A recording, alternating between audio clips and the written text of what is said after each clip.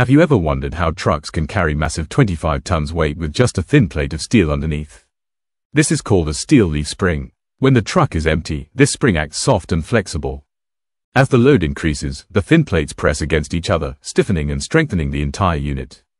The truck can climb a mountain, and the suspension barely moves.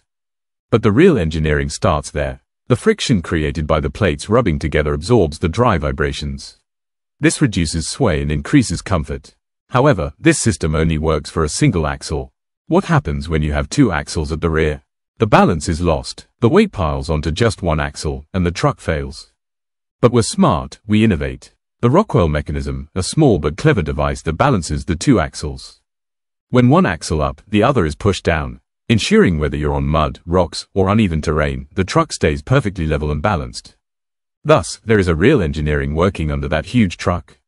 A complex system designed for stability and comfort in every condition. Send us your interesting content to be published.